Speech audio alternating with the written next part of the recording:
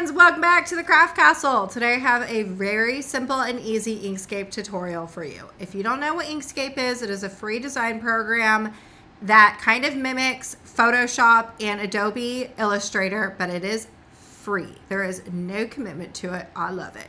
So today in Inkscape, I am going to show you how to get texts inside of clip arts like a heart. This is actually really simple and super easy. You can do it with any text in any shape that you want. Today, what I'm going to show you is how to get song lyrics inside of a heart. The heart we are going to find in our Internet Explorer, bring it inside, trace the bitmap, and then put in our text. Okay, so let's get started. Again, this is going to be a very simple and easy tutorial. So very first thing you're going to want to do is you're going to want to go into your Google internet browser and you want to search up heart PNG, and it's going to take you over to this all screen. We're just going to click over into images. The very first one that I see is this black one. You can choose any one that you wanted. I wouldn't choose these two because it would be kind of hard to put your text inside of. So you want one that has like a full heart.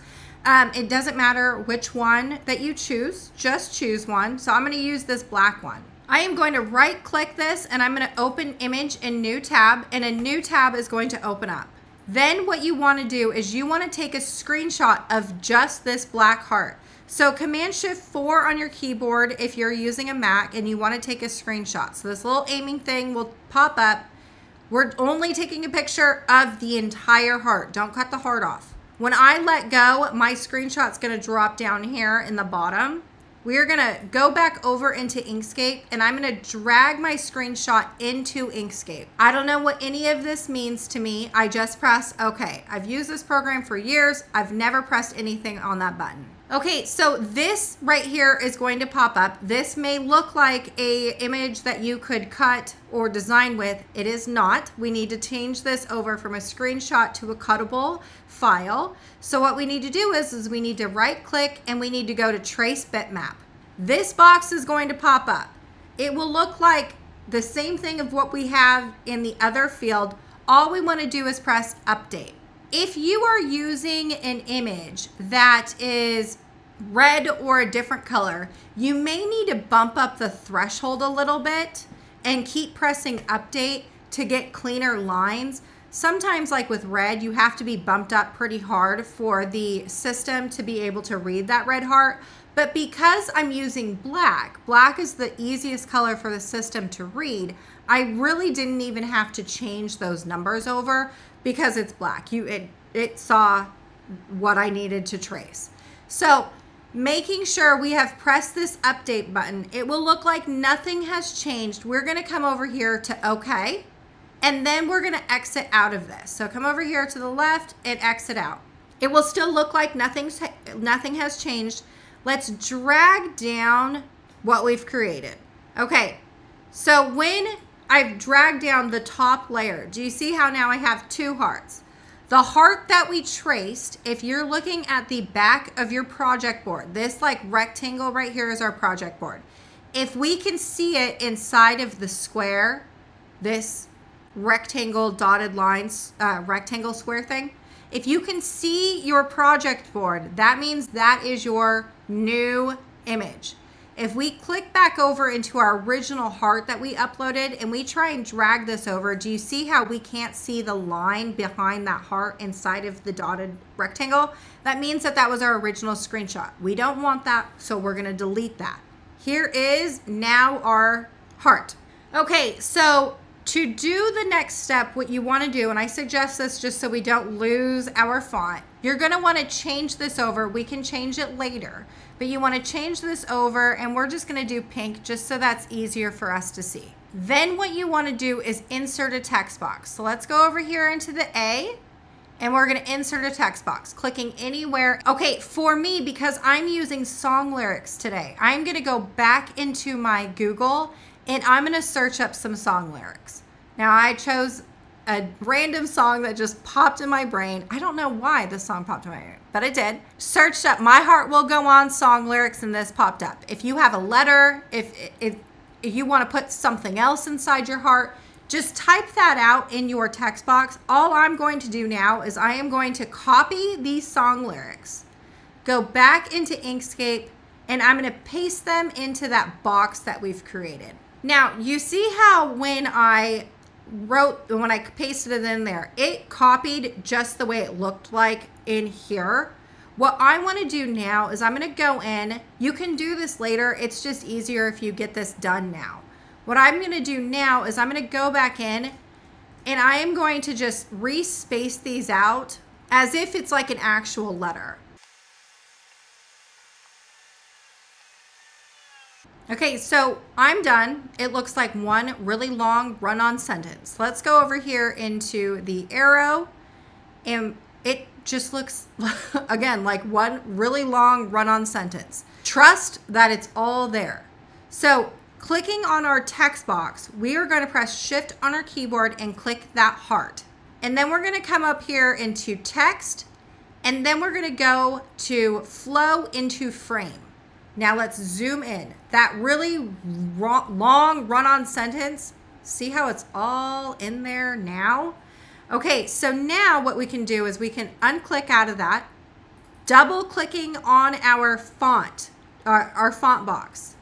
We can go and select the different font that we wanted. This is any font that you want. Press apply.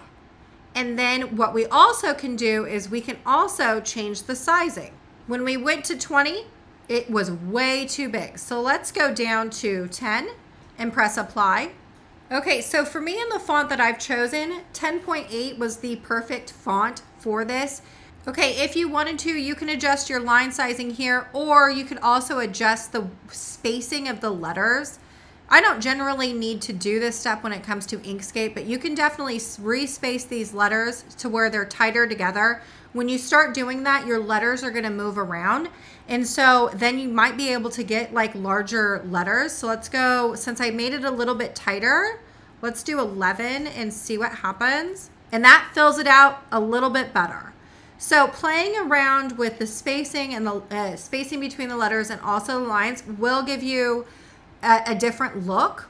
Okay, when you have everything set the way you want it to look like, if you were to try and move this heart to readjust it a different size, what happens is it's stuck with that pink heart. Then if you try and just click that pink heart, delete, and then move this, what happens is it now gets, see how it goes back to that original line? So we've missed a step here. So we're gonna go back, and what we need to do is we need to click back into what is our text that's now in the shape of a heart. We're going to come over here into path, and we're going to do it object to path. When you do this step, before you do this, everything that is inside your text box, make sure that the spelling is spelled correctly, your spacing is the way you want it, the punctuation is the way you want it. Because when you did this, what happens is now we took an editable text format of something and we just changed it over into a cut object or an engrave object. So we can't go back in and change or edit any of this text now. So when you have that done, we can click out of that and we can click on that pink heart and we can go ahead and delete that. And then when you go ahead and move this, this is now our finished heart design. So you can go ahead and resize this if you wanted to. Where I'm going to come over here into the lock button. Whenever I resize anything that has texts, I always like to make sure that we're resizing this proportionately so you don't distort your fonts. I'm just going to resize this to fit inside of my project board. I'm going to come over here, and this is the original design that I did, and I'm just going to delete it because I don't need it anymore. Now, there is still one step that we are missing for this.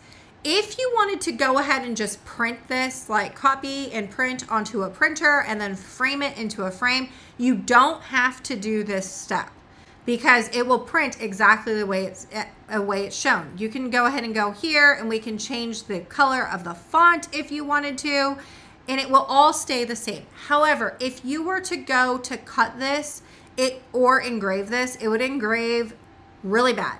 So the very next step you want to do is you want to Command Shift and G, which is ungroup, and you're ungrouping all of the letters. And then you want to do Command Shift and the plus sign. And that is, we're welding everything together. We're combining it. So what you want to do is you want to weld everything together. And so when you go to put this like on your laser cutter or in your craft cutters, like your Cricut or Silhouette, it's going to cut beautifully without any type of weirdness going on.